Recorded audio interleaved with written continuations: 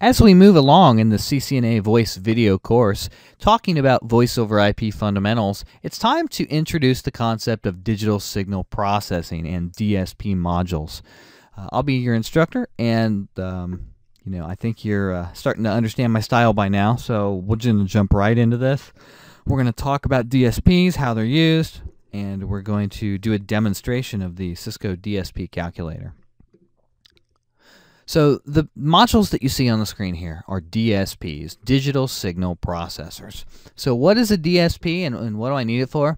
Well, it's a hardware device whose primary role is to convert analog signals into digital signals, to do that sampling that we talked about, back with Nyquist's theorem, provide compression and encoding functions. So these DSPs are the A to D, D to A converters, essentially, that are in your router, taking care of turning that voice into packets.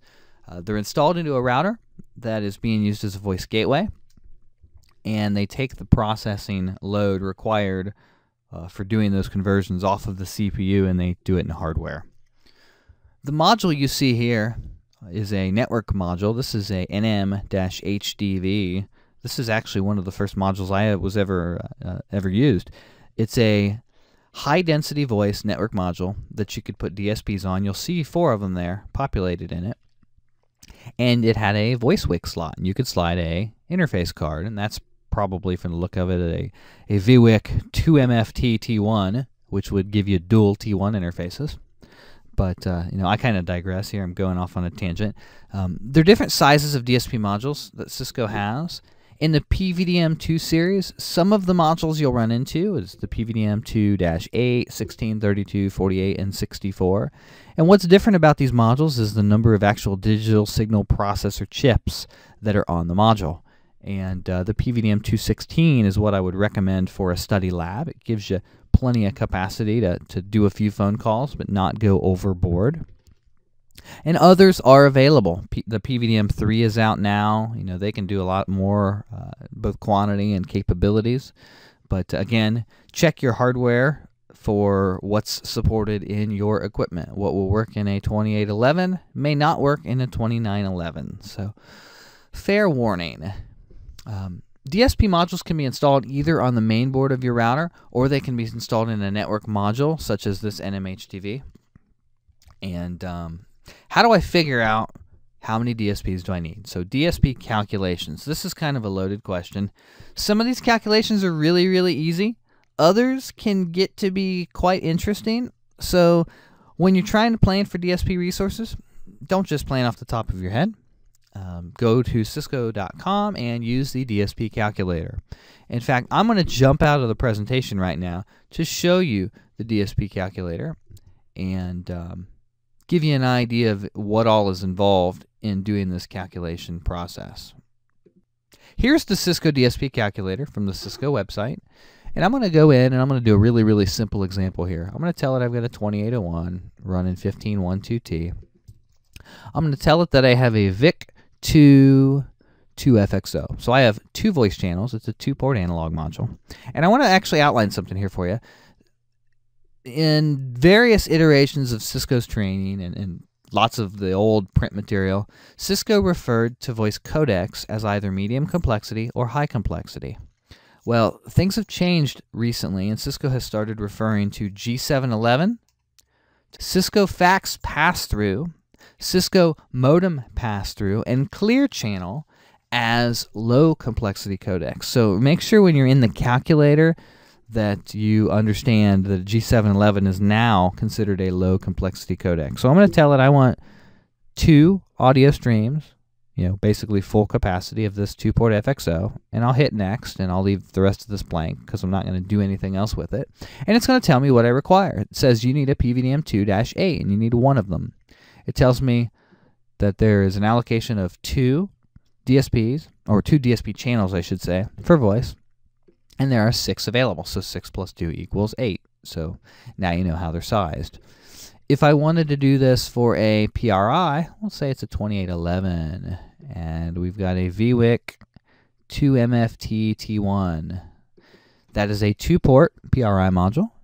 I'm going to tell it that I want to do 46 channels of audio, because remember, a PRI has 23 channels, so times 2 equals 46.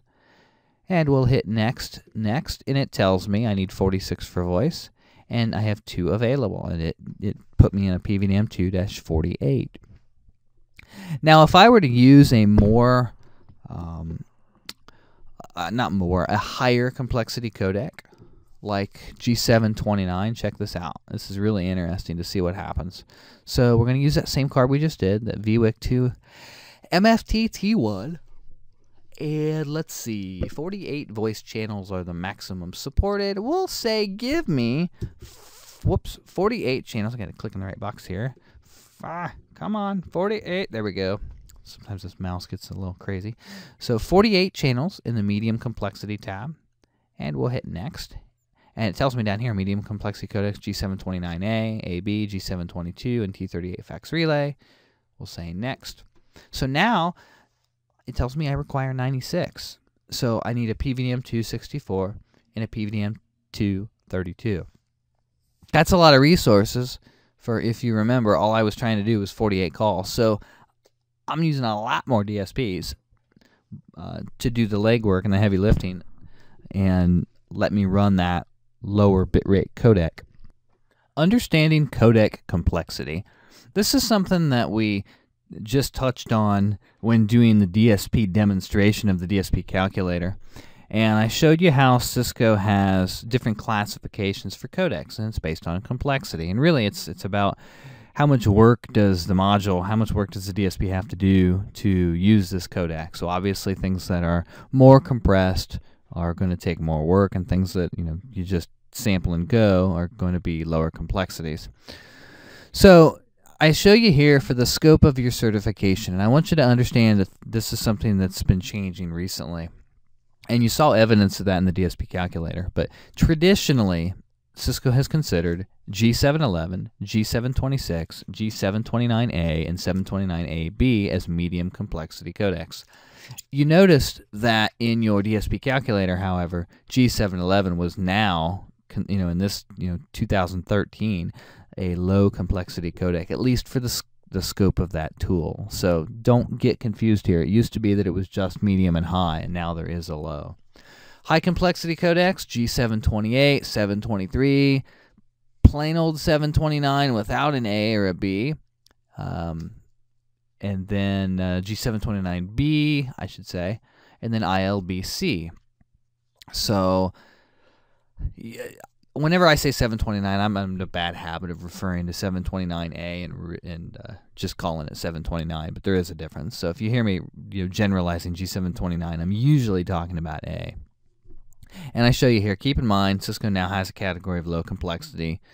So when you're reading your exam questions, keep in mind, is it asking me if G711, for example, is low or medium? If it's asking if it's low or medium, obviously it's low. If it's asking me if it's medium or high, well, it's medium. It just depends on, are you asking for the old definition or the new definition? And hopefully they won't trip you up on the exams with that kind of trivial stuff.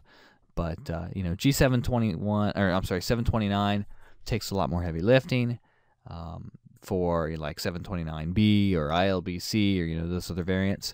Whereas, straight up native G711 is a little bit easier, a little more lightweight, obviously, because you're not compressing anything. You're just sampling it and packetizing it. And again, a reminder, the DSP calculator now treats G711 as a low complexity codec. RTP and RTCP. The Real-Time Transport Protocol, or RTP, operates at the OSI session layer. Now, RTP rides on top of UDP, which is at the transport layer of the OSI model. And the purpose of RTP, it's really not the purpose. The function of RTP is this is where your audio is at. RTP is going to be how your audio, your voice over IP audio content traverses your network. So it's UDP, as RTP. RTP is going to add timestamps and sequence numbers so that if you have packets getting out of order, you can reorder them upon delivery. We do that in what's called a de-jitter buffer. And we also manage playback speeds, by looking at the timestamps. Obviously, if we lose some data, we'd much rather have, a brief, millisecond of silence where there may have been a spoken syllable, as opposed to it showing up later. It wouldn't make sense to put words out of order. Kind of defeats the purpose of voice. Again, this is why we use UDP. But RTCP, the RTP control protocol, we use this for performance reporting, and it's going to provide metrics on the RTP stream. So things like packet count, things like delay, packet loss, and jitter. And if you haven't heard the term jitter before, jitter is going to be variations in delay. So, that's where RTP and RTCP come into play. That wraps up this video session. I thank you for tuning in. And as we continue forward, we're really starting to get into the nuances of the IP-based transport and the voice over IP, and having a lot of fun doing it.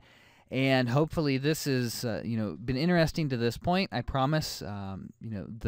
The most fun stuff. Actually, we're getting ready to jump into it anytime now. Is yet to come. And we're going to be doing some labs. We're going to be doing some hands-on demonstrations of some of the applications involved.